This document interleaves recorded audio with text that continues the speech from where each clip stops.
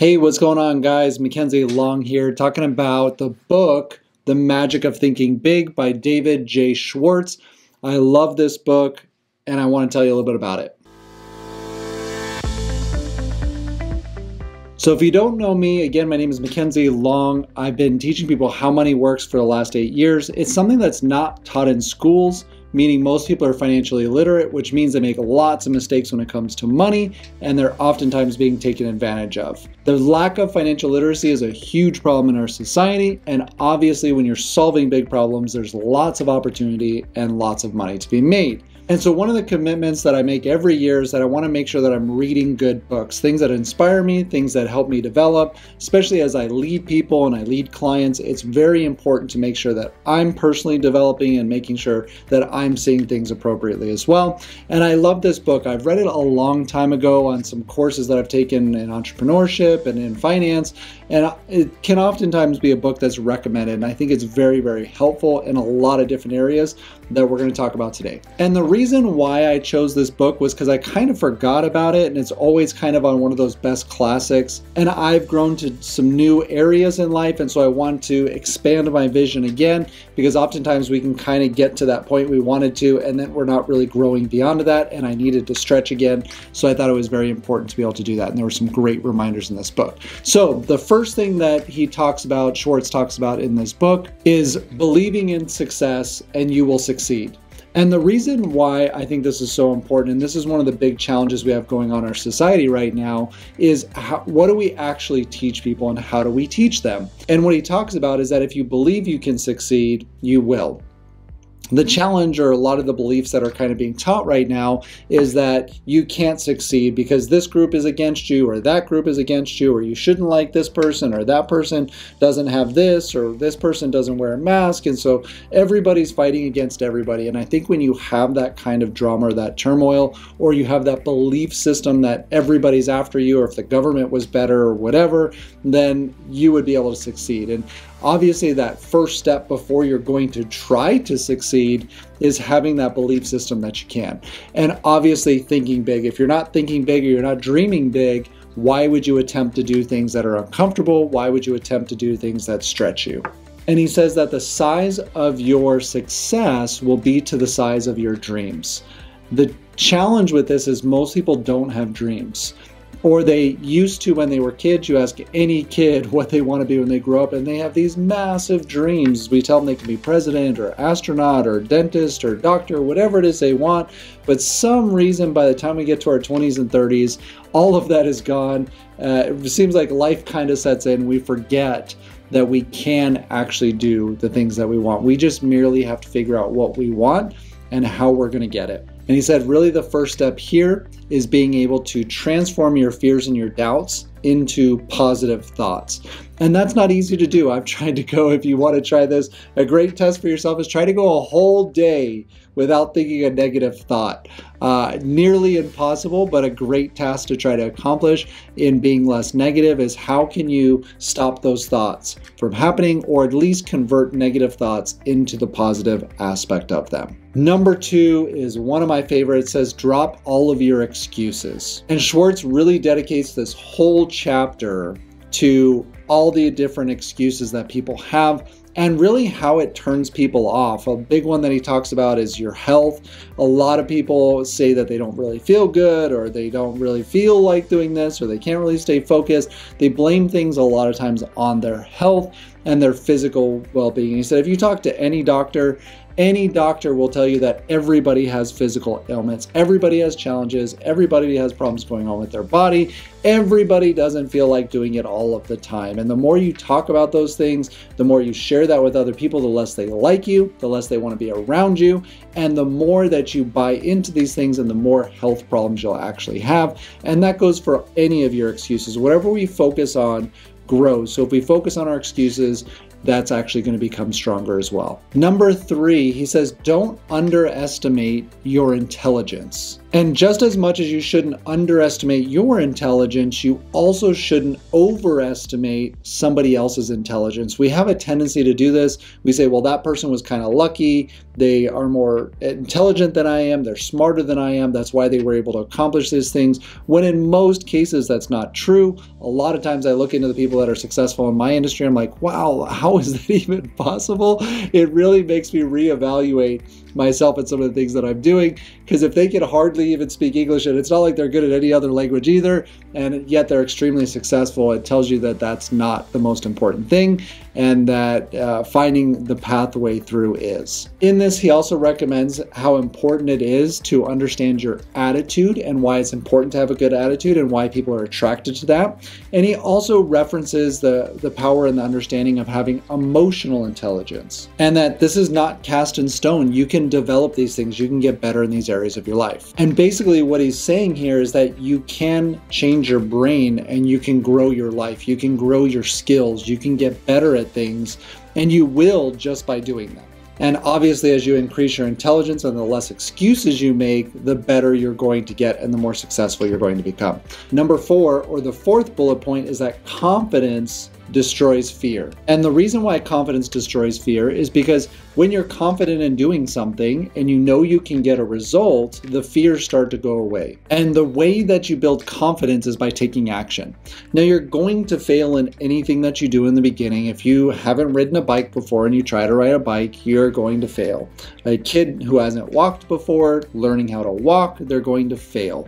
So understanding that's part of the process and taking action, the way that we learn is by messing things up or not doing it the right way, and that's how we learn to do it the right way. And he also mentions here that to make sure you do only the things that are right. Number 5, think and dream creatively. And this kind of goes back to number 1 a little bit, but more so what he's talking about here is once you have the belief system and you believe that you can do something, your brain will help you find ways to accomplish it. And the more you believe you can do it, and the more you see yourself accomplishing it, the more your brain will pull you towards those things, and it will figure out how to accomplish it if you believe that you can do it.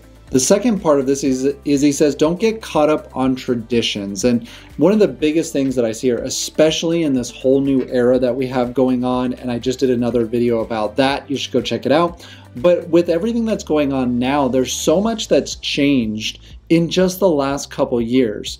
And one of the challenges that people often have with gurus is that they're talking about something in the past or how they did it 10 or 15 or 20 years ago, and things have changed since then. Things have changed so much over just the last couple years. So don't get caught up on what used to work or what used to not work back then, in that learning that times are changing and you might need to do something different. So don't get so stuck on what it is that you're doing, especially if it's not working, and to go out and look for new ways to do things. The third bullet point here is to make sure you demand of yourself that you can do better. And what will happen is you will find ways to get better. If you continually demand that of yourself and you continually ask those questions of yourself of how can I get better? What areas can I improve? What areas do I need to improve in? You will get the answers to those by asking yourself that question. And the fourth bullet point here is how important it is to talk to other people, to hear different ideas and different ways of doing things of people who have success or successful in what you want to do, because you will have new ideas. And the challenge is if you don't have any new ideas coming in, you'll just kind of repeat that same process over and over again, versus when you hear, oh, this is how that person does it, you can start to adapt and make some of the changes to what's actually working. Number 6 is you are who you think you are. So this has a lot to do with your perception of yourself. If you can learn to love yourself and you can learn to see yourself in a positive light and you can learn to take care of yourself and treat yourself as somebody who's important and somebody who has value and somebody who's going to continue to bring value, you will react and act very differently to yourself. Bullet point number 1 here is to carry yourself as if you were somebody who's important. And you are. And you should believe that you are, because there's something important for you. I don't believe, whether you have faith or not, I don't believe that there's accidents. I think that people are here to do specific things, and you have a gift that only you can do. Bullet point number 2 is to think of your work as if it's actually important, because again, it is. What you do makes a difference. What you do is important for other people. And the third bullet point here is that how would the ideal you act? right? That person that you look up to or that person that you admire, how would they act in this particular situation? And then you act that way or you become more that way. Number 7 is to go first class. And a lot of what he talks about here is really kind of your associations, the people that you're around. Who are you picking to listen to? Who are you getting advice from? Because all of that will change the direction of your life. He says you can't afford to not go first class. And what he means by that is not surrounding yourself with the right people. Why aren't you getting that course that you know you should get that would put you around those people that you need to be around, that will help you learn the things that you need to learn?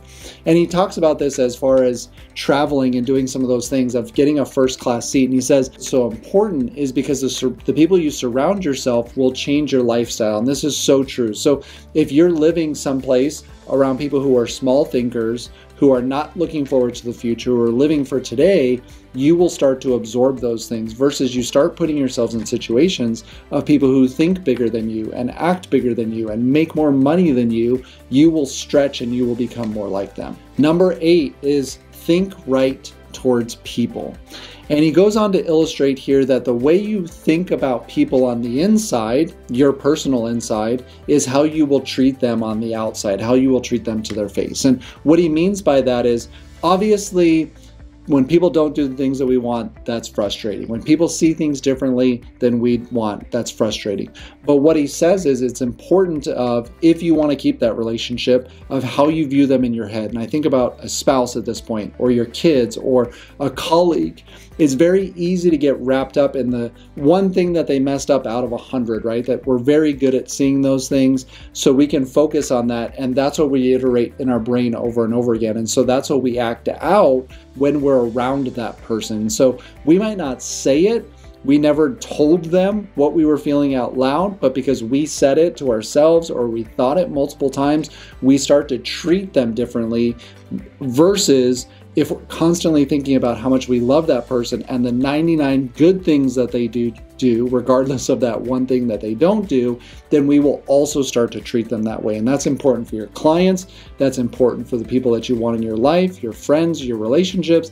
The way you talk about them and the way you think about them will bring about how you react to them. And it's those micro things that you can't see that they pick up on. Number 9, he says, think like a leader. He said there are people following you, whether you know it or not. People are listening to what you have to say. People are watching what you're doing, and people are following your example, good, bad, or indifferent. And as people are following you, it's important to make sure you put yourself in their shoes, that you can see things from their perspective. And this will help you tremendously through your life to understand that people see things through different lenses than you do. This will help you be more understanding with people and be able to help them from their perspective to see things differently. Number 10 is get in the habit of action. He says just start things. Get it going, whether you feel like timing's right or not, whether everything's correct. So many people are waiting for the moon, the star, the sun, everything to align before they get started. The challenge is it's never a good time. It's never going to be the right time. There's always going to be things going on. So get in the habit of just getting started. That when you have that idea, there's something called the law of diminishing returns.